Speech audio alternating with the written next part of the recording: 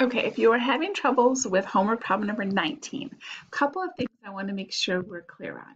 So first of all is you do not have freedom to use whatever handwriting you want and make that a capital A or a capital B or a capital C. So it's case sensitive. So the first thing we're looking at is we see this fraction, this 1/3. It's the thing that makes this the most stressful. So we're going to get rid of something that's in the denominator by multiplying both sides by 3.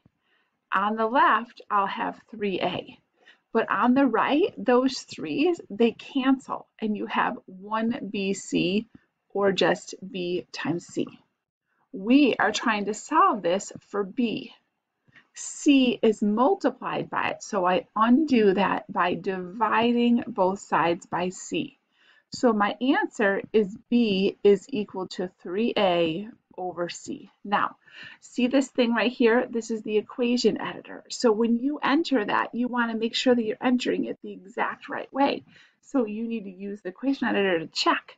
Remember, if there's more than one thing in the parentheses, in the numerator or the denominator, you need to put it in parentheses. So you're going to have to type this in as this for your answer, 3a in parentheses over c, and you'll check that pencil, or that's not a pencil, it was a pencil last year, that square root looking thing that is the equation editor, and make sure that you have it looking the right way.